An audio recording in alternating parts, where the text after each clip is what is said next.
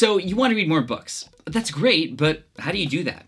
Is it about learning how to read faster? Is it one of those apps that sums up 300-page books in like 5 minutes? Or is it about skipping reading altogether to plug yourself into the matrix so you can download and instantly learn brand new skills? I know Kung Fu. The answer is none of the above. And although some of those things may help you, the most important thing is to keep watching this video because I'm going to share with you 2 specific things that I do to make sure that I get more books in my life. And you can get more books in yours too.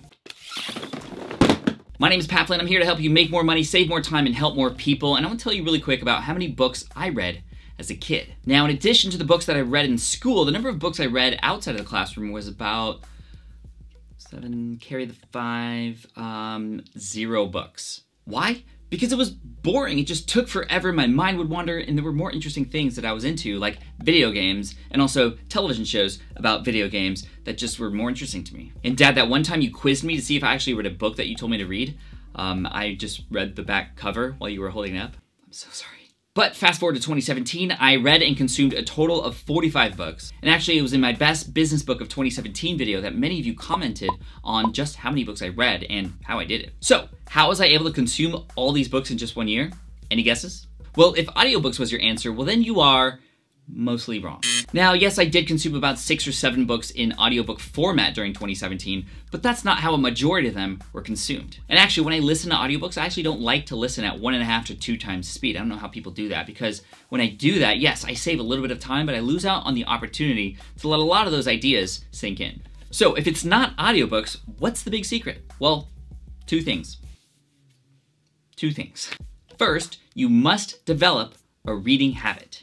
Have reading become something you do every day at the same time every day. And when reading is just something you normally do every single day, well, then you obviously are going to read more books. Here's a quote from John C. Maxwell. He says, "You will never change your life until you change something you do daily. The secret of your success is found in your daily routine." You've probably heard a lot of talk over the past couple of years about the importance of having a daily routine, even more specifically, a morning routine. Practices like meditation and journaling have become a daily habit for people, and you should absolutely make reading a part of that daily habit routine. It's not just about your morning routine either. It's about all times of the day when you know you do something regularly and consistent where you can fit reading in. That's how you begin to build that habit. According to Business Insider, Warren Buffett fits in about 5 to 6 hours a day of reading. Mark Cuban gets in about 3 hours a day.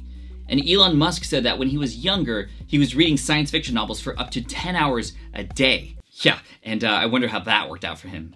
Now, you don't need to read for 5 to 10 hours a day. That's not what I'm here to tell you to do. I'm not going to suggest that you actually read 45 books per year either. But what if you could just read more stuff more regularly? Allow yourself to fit more knowledge into your brain so you could grow your business faster, so you could get ahead at work, so you can become a better parent, whatever you want. It all comes back to this thing that I talked about called creating a reading habit. And here's mine. In the mornings, I usually wake up at about 4:30 a.m. to 5 a.m. And yeah, I know that's quite early. It wasn't always like that, but I've loved the morning routines and personal development for myself. I spend a little bit of time journaling in my 5-minute journal. Then I use this thing called a muse to meditate for about 7 minutes. And then I go and eat breakfast. And while I eat breakfast, I read for about 30 minutes. I don't watch the news. I don't go on Facebook. I don't watch YouTube in the morning. I don't even go online because I know that if I get my reading time in the morning, if I cannot get it in the rest of the day, well, at least I know I got some time in while I ate breakfast. And then if I'm home for lunch, I'm usually eating and reading at the same time. Again, it's about another half hour of time.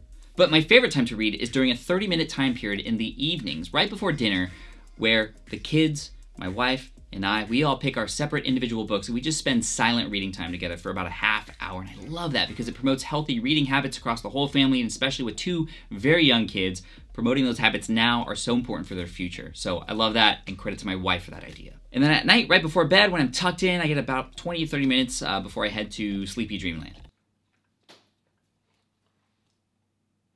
Thanks. So all in all, I get about 2 hours of reading time a day with that routine, and that's my schedule. The schedule that works for me. And you need to have a schedule that works for you, and that's the key word, schedule. You need to have that dedicated time to read. You need to schedule it in, because if you don't, that habit is never going to be formed, and you're not going to read your books. And if you're struggling for time, probably 2 things need to happen. One, you need to be a little bit more efficient in some of the other things that you do to get some time back, or sacrifice things that you probably know you shouldn't be watching, maybe if it's watching or doing, that are just taking your time away from the actual things that matter and will help you in your life. No matter when it is, no matter how long, make sure you just honor that schedule. When you create that habit, it can be a habit that can truly change your life. Now, I did say there were 2 things that helped me roll through all these books in 2017. We just discussed the first one, and that second one is this. Read books that actually matter to you. Right? Right? Right? The main reason I didn't read books when I was a kid because those books didn't matter to me, and I really ramped up my reading game when I started to decide to pick and choose the books that mattered to what I was doing. Now the books that I read, I want to read, and because I want to read them, I do. And because I do, I read them faster and I'm more efficient. I think a lot of times we hear recommendations from other people who are like, ooh, I read this book, you gotta read it too, and we're like, oh, I love that person, I must read that same book because it's gonna give me the same kind of results.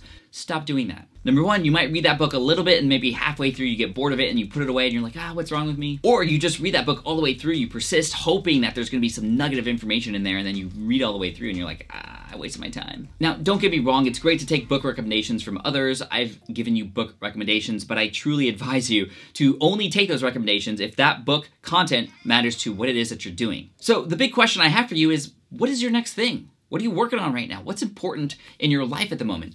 Read books about that. You're gonna read them faster, you're gonna stop wasting your time, and you may actually start implementing something because it's something that's relevant to you.